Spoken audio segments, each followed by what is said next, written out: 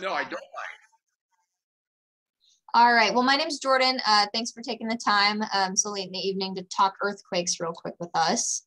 It's been kind of a fun day. A lot of pretty good sized quakes on the Blanco Fault Zone out there. So yes. Yeah.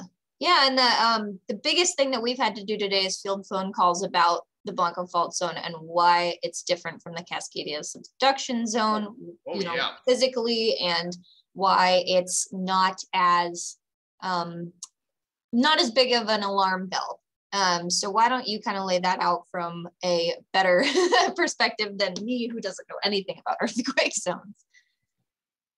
Okay. So first of all, a lot of times we will have earthquakes off of the Oregon coast, and almost 90% of the time it's on the Blanco Fault Zone. This is a type of earthquake fault that everything is moving like this. It's what we call a strike slip fault or a transform fault. Now, off of the coast, we have got 200 miles off the coast, we have a chain of volcanoes. And that is the magma coming out creates a plate that is moving towards North America. It's being subducted underneath North America, called the Juan de Fuca plate. And so that is, and then what happens as it is subducted underneath North America, it kind of builds up, and then breaks every 500 years, creating over a 9.0 earthquake. Okay, and that's called a subduction zone earthquake. Now, to the south of the Juan de Fuca plate is another plate called the Gorda plate. And they're a set of volcanoes off of the southern coast of Oregon and northern coast of California. And it's creating a plate that is moving towards North America at a slower rate. Now, the one that is the one the Fuca plate is about 2 centimeters a year, about as fast as your fingernail grows. The other one to the south is not moving as fast, and so the Blanco Fault Zone is the fracture in between these two plates, moving at two different rates. One is moving faster than the other one, and as a result, you build up pressure, break, build up pressure, break. There's no subduction. The subduction is coming from either the Juan de Fuca plate or uh, um, Gorda plate being subducted underneath North America, and that's the one we're really concerned about. But like today, we had up to a 5.8 earthquake, which is gigantic. Now, a lot of the ones that we normally have are threes and fours. They're in closer. Today, these were out very, very close to the volcanoes that were creating the two plates that you got. And so that's you had a 5.8, a couple fours. I mean, 10 earthquakes significant size in one day. That's quite a bit, but they're further out. So why? And they're all on the Blanco Fault Zone. And that's where two plates are moving by one another. Nothing's being subducted underneath one another. They're off the coast. It's deep water, and so the amount of damage is going to be minimal. And then always when you hear earthquakes, the question comes up: is there going to be a tsunami? My rule of thumb is you got to have at least an 8.0 magnitude in order to have a tsunami. That a very, very sizable one. And so these are much smaller earthquakes, and so no tsunamis from them. Does Okay. that help a little? Oh, absolutely. Yeah. And the tsunami thing, is that also because these are kind of plates that are moving side by side versus subduction? Is there a greater probability for a tsunami from a subduction zone earthquake? Yes, yes. So what happens with a subduction zone earthquake? The Juan de Fuca plate is going down underneath North America, but it's not slipping by, and so it is bending, and then when it breaks, North America jumps towards Japan, like 30, 40 meters or something like that, a huge amount of distance, and as that displaces a whole bunch of water that comes back, and that's your tsunami. Okay. And so whereas this is just breaking, it is not really offsetting any of the water that you've got.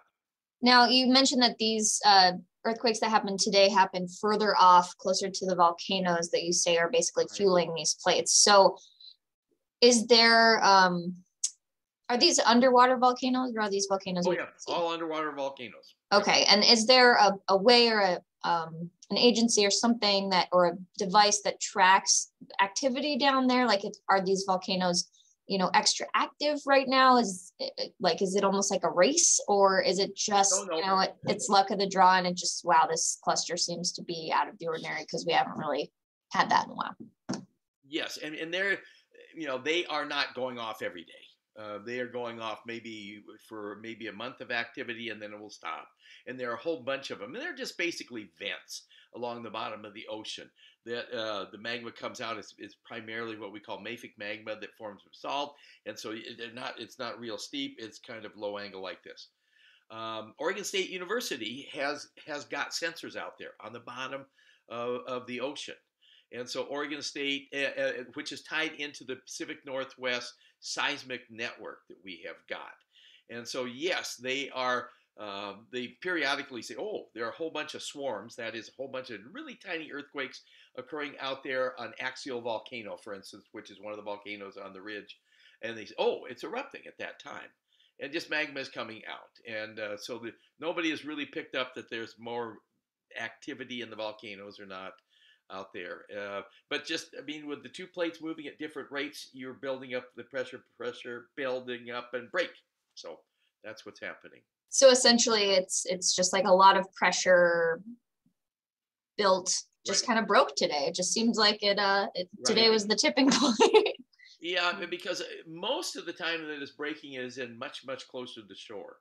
This was 200 to 250 miles off the coast of Newport, and normally it's 100, 150 kilometers or miles off the coast, much closer in. So they were all further out, all in the same area, which is kind of fun. I mean, Okay. for me as a geologist. Oh, absolutely. But not, again, not concerning by any reason, any stretch of the imagination that you can think of. No, and it's releasing pressure primarily on the Blanco fault zone.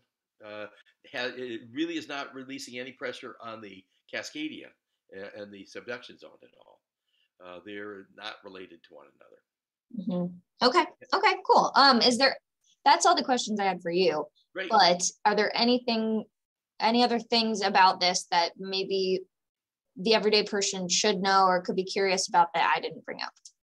Well, I mean, it just reminds us that we live in earthquake country, and so I use it whenever some things come up like this to say, make sure that you have your earthquake kit. It's not going to be these small earthquakes that we're going to be concerned about. It's going to be the big one. And when the big one occurs, it's going to be an earthquake. It's going to last 3-4 minutes. It's going to knock you to the ground. It's going to seem like it's never stopping. And it's going to cause a lot of destruction and a lot of problems. And so we need to be all prepared at home and in our work and resilience plans for our work and our schools, what to do in cases like that. But at home, we need to be ready to maybe go into a camping mode for 2 or 3 weeks. And so you need to be prepared at home. So I just use it as an excuse to make sure that you are ready, that you've changed the water in your supply. Make sure that your food is good and you have enough food that you got probably a couple weeks, because by that time the Red Cross will be coming in and helping everybody. But the first couple weeks is going to be pretty difficult. So I use it as that. Right. But we live in a geologically active area. We got mountains. Anytime you got mountains, you got earthquakes. Mm-hmm. And we live in an absolutely beautiful part of the world, Pacific Northwest, and we are active geologically, whether they are earthquakes, or floods, or tsunamis, or volcanoes. We've got it all here. We could live in Kansas, kind of boring geologically, not much happening out there. You get a few tornadoes now and then, a few floods, but that's about it. Whereas here, we got it all. And we love it. Yeah, we love it. All right, Scott, thank you so much for taking All the right, time. I George, good appreciate luck. it. Have a good night. Bye bye.